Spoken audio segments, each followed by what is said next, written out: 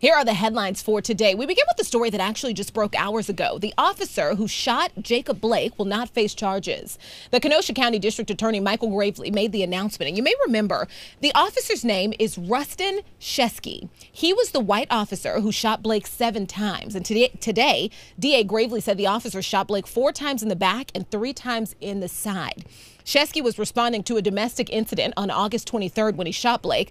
Blake was 29 years old and he survived the shooting, but he is now paralyzed from the waist down. In part of Gravely's 2-hour announcement, he said, "It is my decision now that no Kenosha law enforcement officer will be charged with any criminal offense based on the facts and laws." Gravely also called it a tragedy, first and foremost, for Jacob Blake, but says the question was essentially whether the officer had a reasonable belief that he was in danger of being stabbed by Blake or whether someone else was in imminent danger. He said that Blake admitted to having a blade on him. So he said that the chatter around Blake not having a weapon was refuted by Blake's own conversations with investigators. And he said that this case was about self-defense. That's what he said. There's a lot of interesting things. He said Blake disobeyed commands and there were 3 attempts to tase him before the shooting. If you watched any of the press conference, and Romy, we were talking about this, there was a black man you saw. His name is Noble Ray. He is the former Madison police chief. The DOJ actually chose him to review the investigation. And so Ray said part of the issue was that the officers couldn't let Blake leave with kids in the car because they weren't sure that those kids were his kids. And the DA actually said that officers weren't sure if he was going to drive off and end up in a high-speed chase with kids in the car. So much interesting. I just want to leave you all with a point from New York Times columnist Charles Blow, just another side of this. He wrote, "The system will never work for us. It is not designed to protect us from it, but to protect itself from accountability when it hates us." So lots of different points being made in all different directions here. Several. What do you think? And when I saw Noble Ray, to me, there was nothing noble about what he was saying. And I'll tell you why. You don't want him to give away in the car with kids. There's 4 tires you could have shot out, right? You could have continued to tase this young man if that was the case. There were several officers on hand. There was no threat. If you had to shoot him, you could have shot him in the leg. There's so many different ways this could have played out where this man could, one, still be walking, right? All right. Thank God he's still alive. But when I heard the press conference, I was so taken back and upset about it. I really was. I was like, this is not good. Again. Yeah. It's just really sad that our country has a terrible track record at prosecuting white cops for killing black people. And also, I just wonder, how does this cop sleep at night knowing this high profile case? How can you sleep at night? I wish that someone could ask him that question. And he's had a bad past. We know that this cop has had a bad past. Before we move on, though, I want to let Melissa jump in really quick. No, I was just saying, like, it's part and parcel with the statements that are always released by law enforcement. You know, they use the same language over and over and over again. You know, he was acting aggressive, and it's always a justification as to why they unloaded a clip into his back. You know, but the reality of the situation is, when I watch the tape, when everybody watches the tape, we don't see him acting in a combative or aggressive manner. He's trying to get away from them. Absolutely. You know, so I don't know. This just boggled my mind, this decision. Yeah. We're going to move into our next story. The Michigan State Legislature has passed a set of laws that will significantly reshape the state's probation and parole system. SB 1048, SB 1050, and SB 1051 were all championed by Meek Mill and JayZ's criminal justice reform organization, Reform Alliance. The new laws will reduce adult felony probation sentences in Michigan from 5 years to 3 years. They'll also prevent endless extensions on misdemeanor and felony probation terms, limit jail sanctions for technical probation violations, and require parole supervision terms to be tailored to a person's individual risk and needs. Michigan had the 6th highest rate of probation supervision in the country, but now that Governor Gretchen Whitmer signed the bills into law, experts say Michigan will likely decrease the state's overall caseloads by 8.4%. Reform CEO Van Jones says this partisan legislation will bring meaningful change and opportunity to thousands of individuals and families across the state of Michigan. We thank Governor Whitmer for her fearless commitment and leadership to bolstering her state's criminal justice system in a fair and balanced way. We look forward to continuing to work with her on impactful reform measures in the future. Speaking of reform, in total, Whitmer actually signed more than 3 dozen bills into law affecting the criminal justice system. I want to talk about another one of the bills that I think is interesting because, to a lot of people out there, it may seem small until you actually get to thinking about how much this affects people. She signed a bill that will end driver's license suspensions for violations unrelated to safe driving. So essentially, people were having their license automatically revoked, suspended for not showing up to court or not paying fees. And of course, that creates an almost unbeatable cycle because when you can't pay a fee, so you lose your license. So now you can't drive to work. Now you're not making any money and the fees are still piling up. Yeah. There were more than 365,000 license suspensions in the state in 2019. Whitmer said our courts and justice system belong to the people. And it seems like these reforms are an effort to do what the people are asking. Yeah, this resolution is kind of like a long time overdue. Originally, petition to get it started was back in January, but then with the stay-at-home orders that were issued in March, it was kind of put on an almost indefinite hold. So I'm really glad to see that a resolution came to fruition at this point. Yeah, and it's important to see, families back together, right? Trying to rebuild their lives. So, like I said, we can get past this point. It can help them get back on their feet. Look, this has been a long time coming, and I'm glad that it's happening now, and we need more of this all the way across the country. Absolutely. At the end of the day, yeah. All right, an online petition to have the police criminally charge a white woman who assaulted and racially profiled a black teen on the day after Christmas has surpassed its goal of 100,000 signatures, underscoring the cause for her arrest and prosecution. The petition was started by civil rights attorney Ben Crump. The teenager's father, jazz musician Keon Harold, told TMZ that the incident has prompted a very negative mental reaction on his son. And I went to Ben Crump's page not too long ago. It's over 102, over 102 supporters of this already. And if you think about what happened on this day, I'm not sure you guys know all the details because we're hearing that she scratched the dad, Mr. Harold, pretty much tackled the son. Not pretty much. She completely tackled him. And then the manager of the hotel sided with her, and she wasn't even there. She wasn't even staying at the hotel. That was the part that was so frustrating for me. The benefit of the doubt wasn't given to the child. Absolutely. The protection, the immediate protection wasn't given to the child. Absolutely. You would think that we universally believe that children deserve protection. And this is something that happens to many black boys. They're seen as older than they are, bigger and more dangerous. And in that, just watching, something crazy happening, but there was a child there, and seeing the hotel management kind of step in and not defend the child was upsetting. You know, the scary part about this video is that she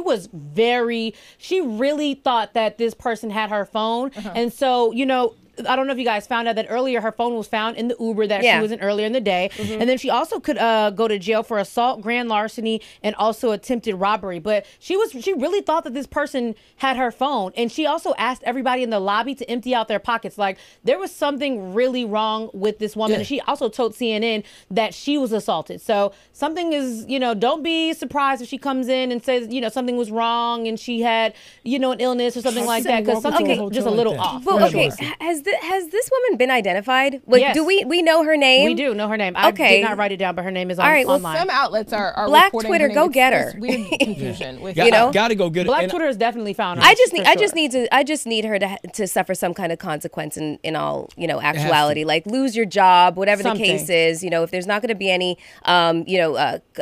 criminal repercussions for this, then you got to lose something, because this was ridiculous. But Melissa, she still thinks that she's the victim, though. Just to let you guys know, she thinks that she's the victim. Quick, I have to point this out. Being a father, I don't want my son to feel like growing up if someone approaches him saying, you got to show me proof that's not your phone. We can't get to that. I'm not raising my son like that. That's not how you're supposed to be. You can't just give in to this situation, because if we do, this is going to be an ongoing problem. You're right. Romeo, what do you tell your son to do in that situation? I find someone that's in charge. If dad is not there, he's going to be with an adult. Go with that adult, stand by them, and you say, hey, you know what? You need to talk to them.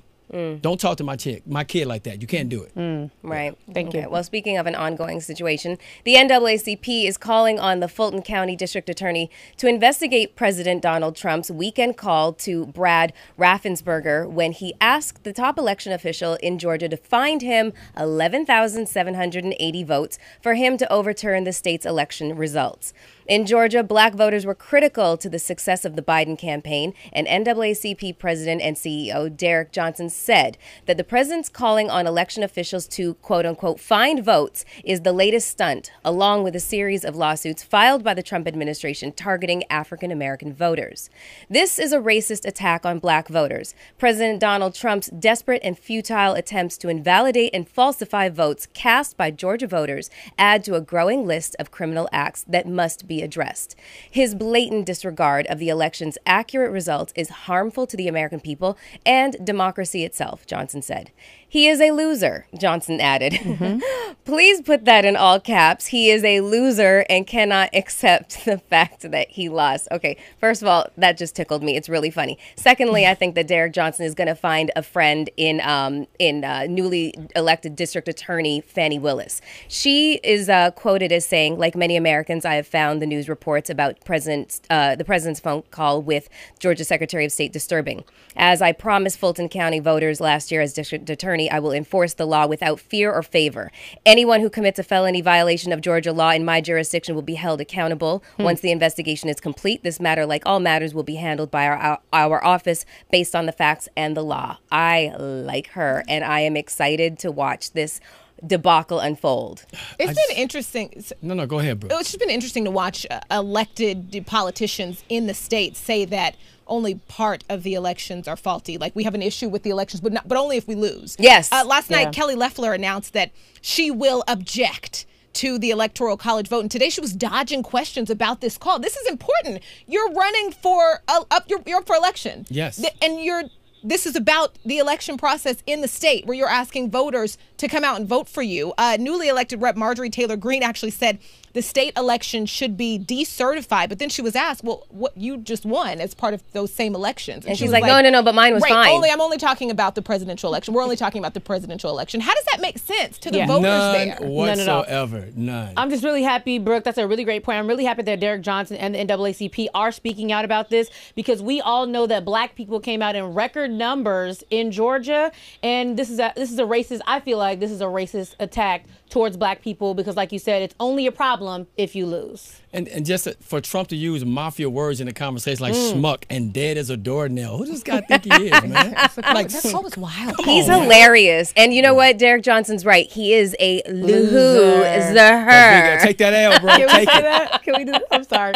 All right, now on the same topic of Georgia voters are set to decide the balance of power in Congress in a pair of high-stakes Senate runoff elections that will help determine President-elect Joe Biden's capacity to enact what may be the most progressive governing agenda in generations. Democrats must win both of the state's Senate elections to gain the Senate majority. In that scenario, the Senate would be equally divided 50-50, with Vice President-elect Kamala Harris serving as the tiebreaker for the Democrats. Now, Democrats already secured a narrow House majority in the White House during November's general election.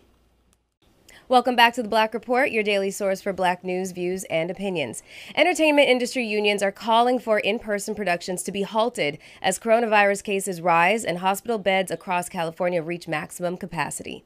SAG-AFTRA, which represents nearly 160,000 members who work in radio, television, and film, released a statement on Sunday along with the Joint Policy Committee, LLC, which represents advertisers, asking for a hold on the production of television shows and films in Southern California due to the pandemic. Southern California hospitals are facing a crisis the likes of which we have never seen before, Gabrielle Carteris, the president of SAG-AFTRA, said in a statement. Patients are dying in ambulances, waiting for treatment because hospital emergency rooms are overwhelmed. This is not a safe environment for in-person production right now. The groups want a pause in production until more hospital beds become available. A Wisconsin pharmacist who was convinced the world was crashing down told police that he tried to ruin hundreds of doses of coronavirus vaccines because he believed the shots would mutate people's DNA, according to court documents released on Monday. Police in Grafton, about 20 miles north of Milwaukee, arrested Advocate Aurora health pharmacist Stephen Brandenburg last week following an investigation into the 57 spoiled vials of the Moderna vaccine, which officials say contained enough doses to treat more than 500 people. Charges are currently pending. Now, he formed this belief that they were unsafe. Ozaukee County District Attorney Adam Garral said during a virtual hearing. Now, he added that Brandenburg was upset because he and his wife were divorcing, and an Aurora employee said that Brandenburg had even taken a gun to work twice. England is entering a third national lockdown that will last at least 6 weeks as authorities struggle to stem a surge in COVID-19 infections that threatens to overwhelm hospitals around the UK. Prime Minister Boris Johnson announced a tough new stay-at-home order for England that takes effect at midnight today and won't be reviewed until at least mid-February. Few in England expect any relief until after the traditional late February school break. Scotland's leader Nicola Sturgeon also imposed a lockdown there that began Tuesday. Northern Ireland and Wales had already imposed tough measures, though rules vary. Johnson and Sturgeon said the restrictions were needed to protect the hard-pressed National Health Service as a new, more contagious variant of coronavirus sweeps across Britain on Monday. Hospitals in England were treating over 26,000 COVID-19 patients, 40% more than during the first peak in mid-April. South Africa and Zimbabwe have reimposed restrictions to try to curb the spread of the new coronavirus. According to the Associated Press, January started with record new confirmed cases and deaths in the countries. Last week, South Africa's leaders banned all sales of liquor, closed restaurants, banned public gatherings, closed most public beaches, and imposed a nighttime curfew. Official numbers released this morning show the country of 60 million surpassed a total of more than 30,000 confirmed deaths. South African President Cyril Ramaphosa is expected to call an emergency meeting of the National Coronavirus Command Council this week. Now, South Africa doesn't have any vaccines yet. Health Minister Dr. Zweli Mkhize has said the government plans to inoculate 67% of the population, with hospital workers and vulnerable vaccinated first. That's expected to start in April when the country receives vaccines from the COVAX facility. All right, now taking it to our YouTube soulmates, you guys are just absolutely on fire today. And that's actually a comment. Someone said we're on fire, so thank you. So Be It One says, this pharmacist is the reason why I'm hesitant to take the vaccine. He thought that he wasn't going to get caught, but what about the ones who don't get caught? That's a great one. Now, Kim Johnson says, now that's what I'm talking about. We are not going to give up the pressure. Stay engaged. I love it. Now.